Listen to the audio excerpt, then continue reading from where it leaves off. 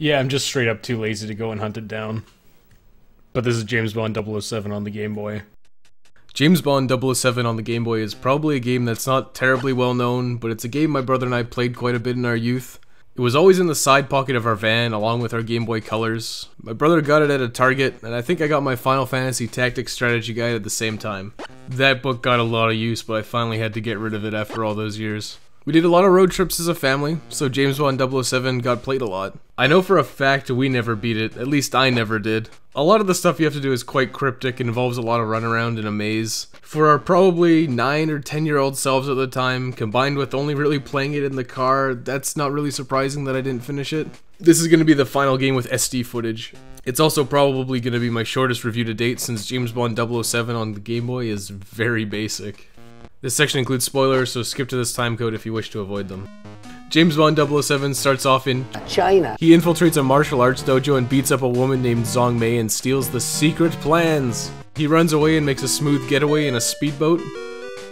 After returning to London, M tells Bond to find Agent 008, whose last known location was in Kurdistan. Bond jumps through a bunch of hoops in the Kurdish town, which includes killing their leader and rescuing 008. 008 gives Bond information, and 007 goes to Merak to find Oddjob. Bond goes through a huge runaround to shoot a guy in the neck with a dart from a secret location in the catacombs. Then he wanders all the way back to the casino and nonchalantly takes the key from his pocket.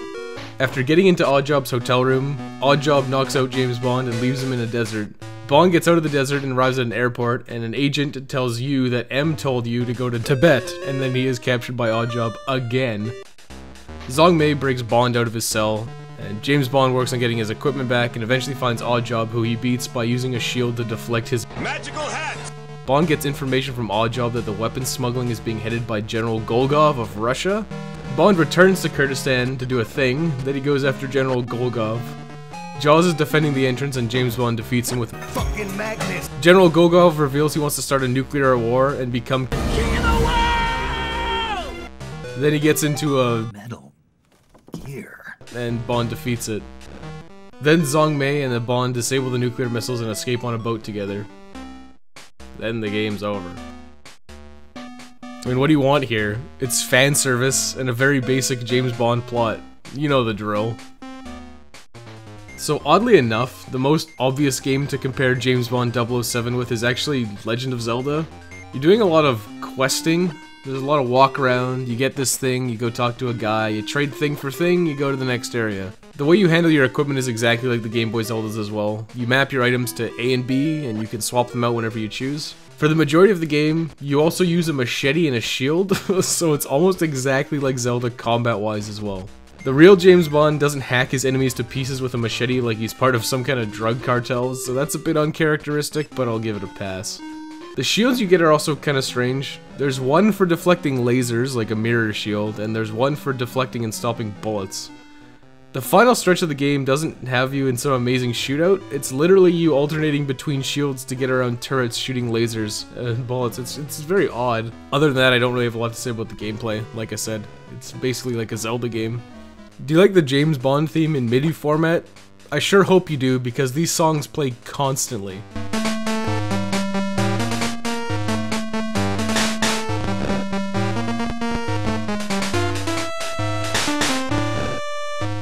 I would say for the rest of the game, it's very heavy-handed with the fan service. Jaws and Oddjob make an appearance for no reason other than they're recognizable characters from the series. You do some gambling, you do James Bond-y things, which is really all you could ask for in this kind of game. Graphically, it's pretty bad. The hit detection is pretty wonky, to say the least.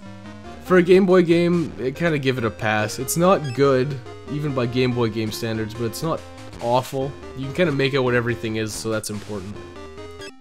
The parts I struggled with the most were the desert, the junkyard before Jaws, and the final stretch. The desert feels like a total crapshoot to get through, honestly. I used a guide since the little radar thing was totally useless, I thought.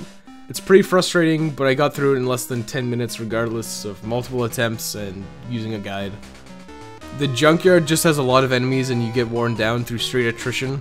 It doesn't help that before you get to this part, you're captured and stripped of all your med packs that you've acquired throughout the game, so that part really sucks. I lost a lot of med kits, and that was quite frustrating. The final stretch is the same. You have very little in terms of med packs because, again, they've been confiscated from earlier. It's very easy to get hit by bullets or lasers even if you're using the appropriate shields, since the hit detection is pretty wonky, like I said. There's also a few sections where you need to do something kind of unintuitive, which is like put your shield up, walk into a wall, because you can't really change direction with the shield while walking. It's very, very strange. It doesn't work very well. It's a bit difficult, but like I said, I got through it pretty easily. James Bond 007 on Game Boy is short. My total playtime was 3 hours, 18 minutes, and 28 seconds, but it actually has a lot of sections that are quite long. It's very easy to get lost in the black market and the catacomb sections in the second level because they're strictly mazes. They're very difficult to navigate, and again, don't have a map. There's also a part where you need to win money at a casino, and that part is 100% luck-based. You have to play card games to turn your $1,000 into something like $2,500. The only reliable way to do this is by save scumming or just straight up through attempts of betting everything you've got, then returning to the teller for another $1,000 line of credit if you run out. It's very awkward. I know for a fact it's because it's James Bond and the high-rolling casino things are a staple, but it could have been handled a lot better. You know, like I said, you go, you bet all your money, you lose it, you return to the teller for $1,000. They may as well have just given you a $3,000 line of credit and let you go to the baccarat table right away. I don't have a lot to say about the entertainment. It was fun to finally sit down and beat this game that my brother and I played quite a bit but never managed to get too far in. I think the furthest that I ever got was Tibet. It's pretty campy and fun at times, but really honestly there's just not a lot here. The main problem I have with games like this is that we don't have the same problems that we used to have. It used to be that, you know, when you were a kid, you had a Game Boy, and that was... the games weren't as good as they were on the home console because, you know, you didn't have the power in the Game Boy and the portability and batteries and all that. So games usually had a concession in quality for the novelty of taking it on the go. And since we don't have that problem anymore, it's kind of hard to get excited about James Bond 007 on the Game Boy. Obviously there are some limitations due to the hardware. Handheld gaming back in the pre-2000s basically meant you had to take a concession in quality for the novelty of taking it with you. Not all games, but most of them. The one change I would do is remove the trapped items, I guess. Enemies can drop health or bullets and they look like a generic box. But sometimes you'll pick up like a booby-trapped box that has like a grenade in it and it damages you.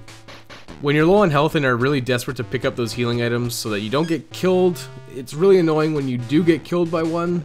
It's just really frustrating. Then there's just making things like the desert a bit more forgiving and probably just straight up adding a map to make navigating and backtracking easier. James Bond is really basic, but, you know, there's a little stuff, I think it just, I don't know, it doesn't, it's not perfect, it's not great, it just kinda is. I think at the end of the day, it's very safe to avoid James Bond 007 on the Game Boy. The gameplay isn't particularly fun and it's very basic. The music is definitely grating with the same tracks looped over and over again. A lot of areas are mazes and frustrating to navigate.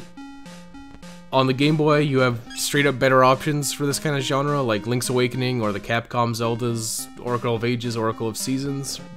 I'm glad I beat it after all these years, but do yourself a favor and just skip it. I think even if you were a huge fan of James Bond, you'd be better off playing something else. Matt! You're okay! So far, so good. I haven't seen anyone else yet. They'll turn up. They always do. It's the CO I'm worried about. Why? What happened? By the time I was ready to jump, the chopper was completely out of control. I was barely able to get out myself. When I looked back, it had burst into flames. And Dan was still inside. But remember, we're talking about Daredevil Dan here. A little fire couldn't stop our fearless leader. I hope you're right. Well, at least things can't get any worse. Not after the start we've just had. Honestly, Jean-Luc, I didn't expect there to be so many of them. If we make it out of here alive, I think I'll start going to church again. It won't help to think about it. There's only one way out. I guess you're right. Okay, break time's over.